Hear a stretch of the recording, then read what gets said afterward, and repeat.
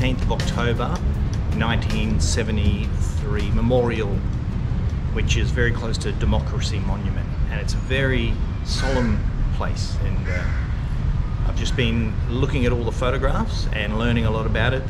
There's a very good timeline which goes hour by hour of all the events that happen on the day.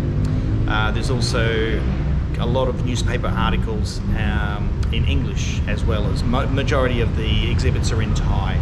But it's well worth reading, well worth coming and visiting, and I've actually learned a lot.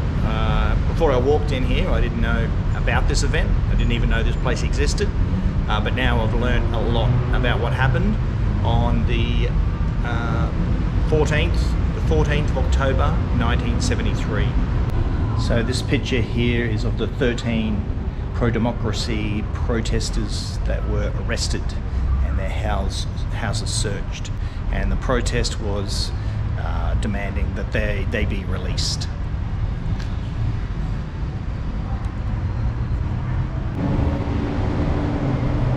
So this is the student leader Thammasat, and this is him making a speech about trying to get the release of 13 pro-democracy prisoners who were being held.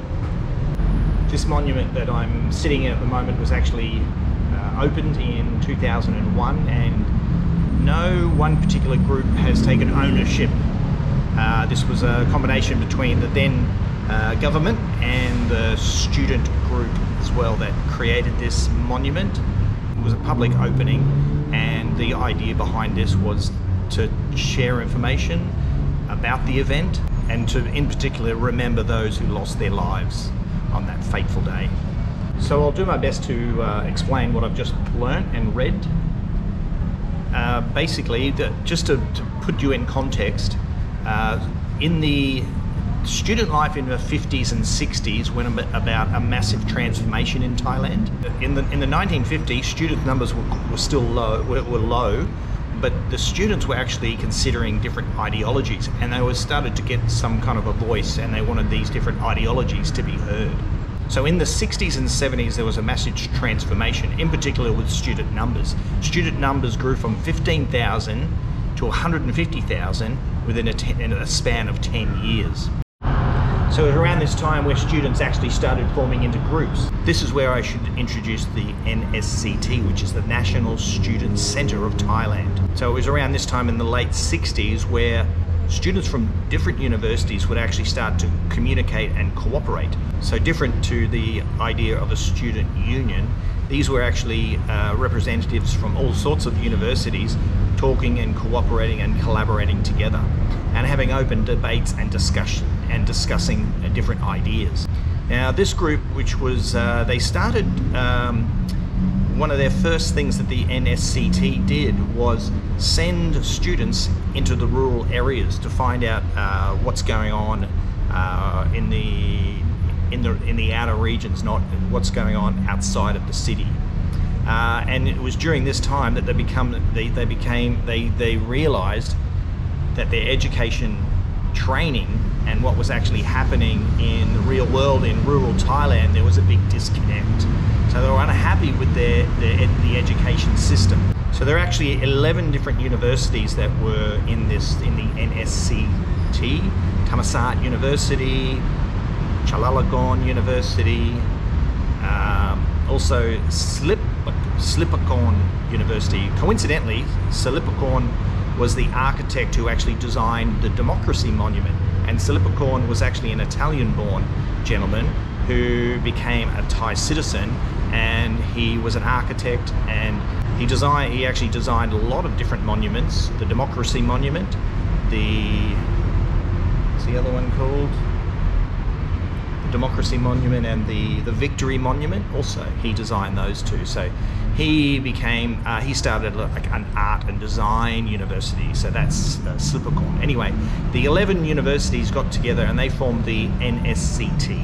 Now, initially, the NSCT, a lot of their activities were in support and were trying to promote the king and the work of the royal family. and in fact they produced a TV show which was the main purpose was to praise the king. Now what was interesting about the NSCT, the way it was structured was actually, the structure of it was kind of like, was not a union and it wasn't a political party. The way it was structured was actually difficult for one person or a faction or a political group to actually influence it. So it was actually somewhat, in its initial early days, quite a harmonious and equal organisation. However, this changed in 1972. In 1972, an engineering student from Chulalongkorn University, he began some political activism within the NSCT and started to consider different causes to mobilise the group and to support or try to bring about some change. It's kind of eerie having all the sirens going off in a place here, in this kind of a place. So it's kind of a bit surreal. Anyway, so the student, there was a group within the NSCT that was actually wanted activism. They wanted to bring about some change. However, there were some conservative people in the group. So this is when the NSCT kind of broke into two different groups. The main two personalities of these two sides of the NSCT, one's name was Sombat and the other one was Sek Sen. And some believe the difference between Samsek and Sambot is very indicative and representative of what happens in today's politics as well, where groups split. But I don't think it's just Thai politics. I think this happens in a lot of countries as well. One of the major events that happened with the NSCT was a student-led protest of Japanese goods, and this happened in 1972. There was a lot of people on board of this as well. So at the time, the political leader was not keen on any kind of activism or protest or demonstration. However, this had a lot of support from the people. So the then Prime Minister allowed it to happen because there was so much people support. I think a lot of sirens here of something's going on today. So the Prime Minister at the time, his name is Thanom. Now Thanom is a key figure during this time as well, and we'll hear more and more about him as the story continues. Now the NSCT actually had a lot of success with their anti-Japanese demonstrations and movements, and they organised a boycott of Japanese products. Now, empowered by this, and strengthened by this, they took it to the next level, and actually they wanted to draw their focus was then shifted to the Prime Minister Thanom. So in 1972 there was another protest that was held both in Chiang Mai University and Chulalongkorn University. Now the protest at Chulalongkorn University started there, and then there was a march to Thammasat University. Now the government at the time, Thanom, did not like this, and several people were arrested. Now in 1973 there were some students expelled from a university because they put on a satire which was offensive to the ruling party at the time. And it was all about an event that happened. There was a helicopter, a military helicopter that crashed, and a famous film star and some military figures lost their life, and there was an attempt to cover up this helicopter crash. Now the student group, the students didn't like this kind of cover-up that was happening, and some students put on a satire of this event. That upset the government at the time, the satire. Now as a result, Thanom and his team got upset with that, and they closed the universities. So the NSCT objected to this. They didn't want their university closed, so they organised a rally. Now these numbers for this rally grew to 50,000 to try and get the universities back open again. And eventually the government relented and universities were reopened. But it was at this point that the students realised they've actually gained a political voice. So they held the protest, and it actually brought about some kind of a positive change for them. So in October 1973, 11 students were arrested because on the back of the strength of their protest, where they brought about some change, they started distributing some leaflets throughout the busy centres of Bangkok, and the government did not like this. So the 11 were arrested, and their houses were searched. And then on the 7th, on 7th October, another person was arrested, and on the 8th another, which brought the total to 13 people arrested for handing out brochures about handing out unsolicited brochures about the government and the ruling party. Following the arrest, 2,000 students protest. Now these protest numbers just grew and grew and grew. So numbers grew from 2,000 to 50,000, and then on the 12th and then by the 13th of October,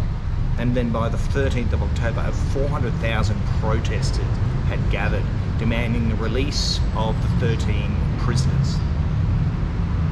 Now, it was not only students at this point in time, but members of the public also joined. Then, with a protester group of 400,000 strong, Thanom did release these prisoners, and that dispersed the crowd. However, it didn't disperse the whole crowd. So, of the 400,000, 200,000 protesters went home, but the other half that were led by Saksen, they marched to the royal palace because they wanted an audience with the king. So the king's representatives did meet with Saksen, and the result of that meeting was that the protesters were to finish and the protesters were to disperse and go home. However, this is when the military intervened. Now the military set up some barricades because they wanted all the protesters to disperse in one direction in one way. And as you can imagine, with a group of 200,000 strong, this was going to be a slow and frustrating process, and this upset some of the protesters. So some of the protesters, they wanted some of the other exits to be opened. Now, no one knows actually how the conflict started. However, this is what started the conflict. This is what started the conflict between the military and the protesters, and as a result, things got well out of control. So this is when the conflict occurred. In this conflict, 77 deaths occurred and 857 injuries were as a result of the conflict of the crowd dispersing. So as a result of these deaths, more protesters returned, and the protest size grew to over 500,000, and they were demanding that Thanom be removed as the leader. And it was at that night that the king announced that Thanom had actually been removed as the leader. Protesters were still not happy with that. It wasn't until Thanom actually fled the country that actually brought an end to the protests.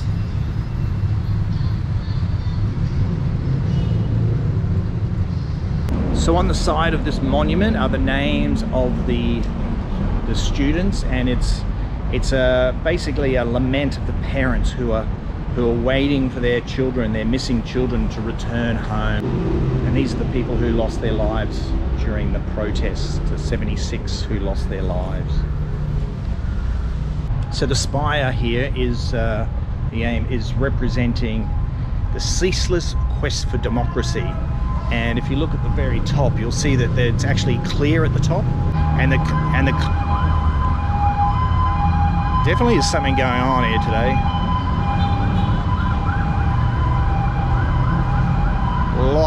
Lot of sirens.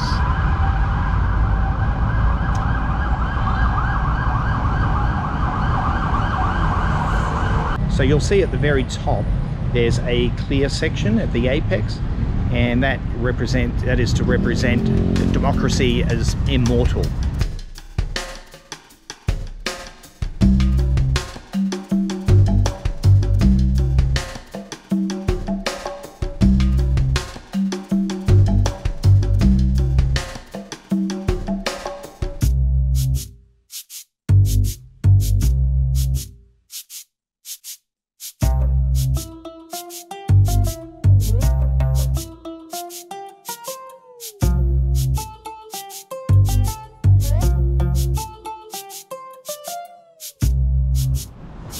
That statue there is called Mother Earth Squeezing Her Hair.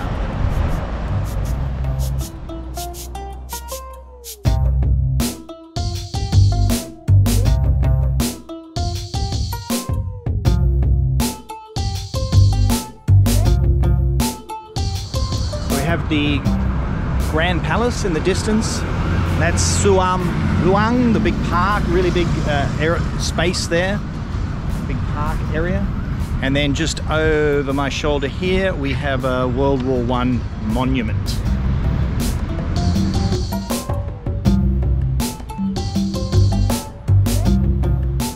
Initially, Thailand, or Kingdom of Siam, declared themselves neutral, but it was toward the end of the war that they declared that they were to help out and fight against the Germans. So a group of soldiers were trained and sent to the war, and they arrived 3 months before World War I actually ended. They were sent to the area of Rhineland, which was around the bordering areas of France, Netherlands and Belgium. And they fought there for 3 months. 19 Siamese soldiers died in World War I, and their ashes were brought here and are enshrined in this memorial here. Now, the last surviving soldier in World War I died in 2003 at the age of 106.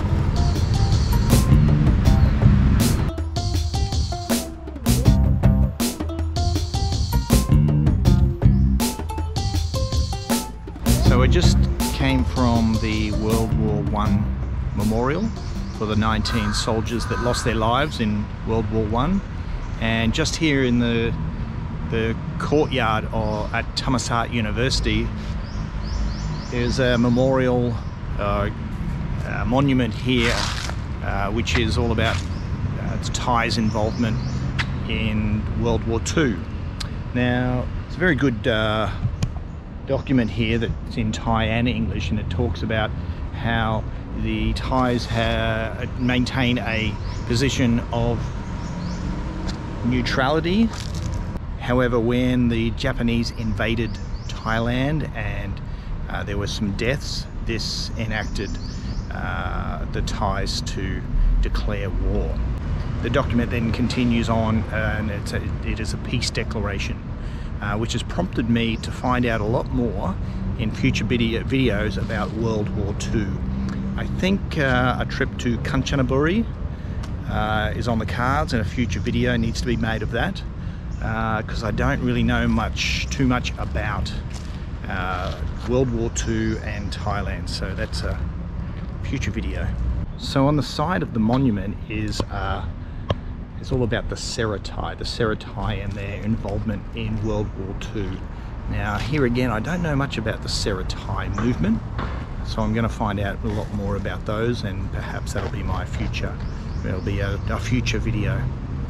1932 Revolution. This is a monument here in the courtyard at Thammasat University, and it's to commemorate the reforms that happened and in 1932 with the first constitution, and it coincidentally is exactly in sync with the democracy monument which we visited a little bit earlier. It's got the 6 pillars, there's 6 sides to it. 6 main principles of democracy: sovereignty, education, safety, security, and I can't quite remember the rest. But it's a monument in the courtyard here at Thammasat University, and it's not too far from the Democracy Monument, which is where we were earlier today.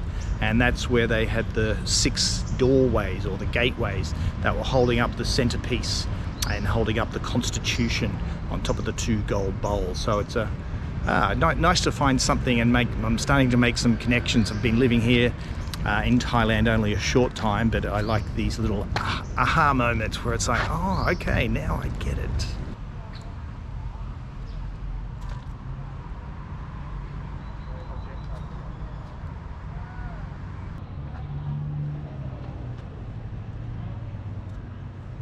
So in the courtyard at Thammasat University, there are 5 flame trees that were planted by King Rama IX back in 1963.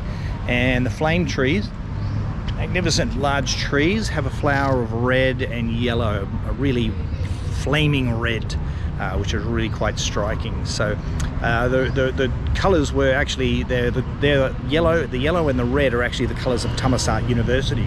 The yellow represents virtue and the red represents the blood.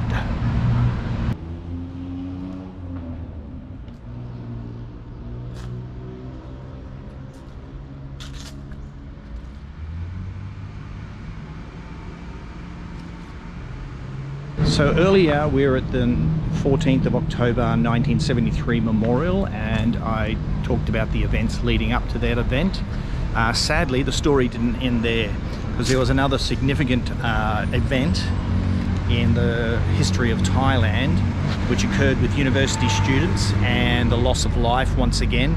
And the memorial's just here in the area, in the courtyard of Thammasat University. It's a really striking memorial. You can see a lot of the pain and the anguish on the faces of the people in the sculpture, because this was a horrific scene in Thai history, where this was a kind of during a time when in the 70s, where Vietnam had just became a communist country. The Americans have withdrawn, and also it was in the 70s where and in neighbouring country Cambodia, it was Pol Pot and his Khmer Rouge was ruling there. So there was a lot of communist sentiment that was here in Thailand, and there was communism, from what I read, never really took a strong foothold in Thailand. However, there was a lot of events kind of surrounding an uncertainty in the 70s, which led to a lot of suspicion, and there was from what I read, it was a nasty time. On the 6th of October 1976, 45 people died. 40 were the protesters and 5 were the perpetrators. Thanom was a key figure in the 1973 incident where many protesters lost their life. So he fled the country, but it was 3 years later he returned to Thailand and was ordained as a monk. And then after he was ordained as a monk, he had an audience with the king, which caused a lot of uproar. So there was a lot of protesters at the return of Thanom back to Thailand. Now, the years after Thanom left, there was a lot of political turmoil in Thailand, a lot of changing of leaders, and there was the people who really suffered. There was a lot of electrical shortages, there was blackouts, there was financial issues as well with the people. So there was also, this was juxtapositioned with what was going on in neighbouring Vietnam, the end of the Vietnam War, and what was also happening in Cambodia. So it was a very unsettling and uncertain time. Now the theory is that the reason Thanom was brought back into Thailand was to actually create some unrest, create protests, which would actually give the military a reason to stage a coup. So there was some allegations that the protesters put on some kind of a play, a mock play, which made the royal family, which had a member of the royal family in the play, which caused a lot of unrest. So after hearing of these accusations about this play, the military came in and conducted a crackdown on the protesters. As a result, over 3,000 protesters were arrested. So as the military came in, even some protesters who were trying to escape, who surrendered, there were some lynchings that occurred. Some protesters were killed, some were burnt, some were sexually assaulted, bodies were desecrated. It was a really horrible scene, some of the atrocities that occurred on that day. And this memorial, you'll see some of the faces and the images that are within that memorial that are really quite shocking. And it's no wonder that this is a day that Thailand would rather forget. but they can't. This is part of the history, and this is one of the reasons why this memorial is here, so people will not forget. They'll remember the people that died on that day. There's a really good inscription that surrounds the memorial, and it's in Thai and in English, and it reads, "What is most regrettable is the fact that young people now have no third choice. If they cannot conform to the government, they must run away. Those interested in peaceful means to bring about freedom and democracy must start from square one." Every year on the 6th of October, family, academics and politicians gather to remember those who lost their lives on this day, and they hope that this will never happen again here in Thailand.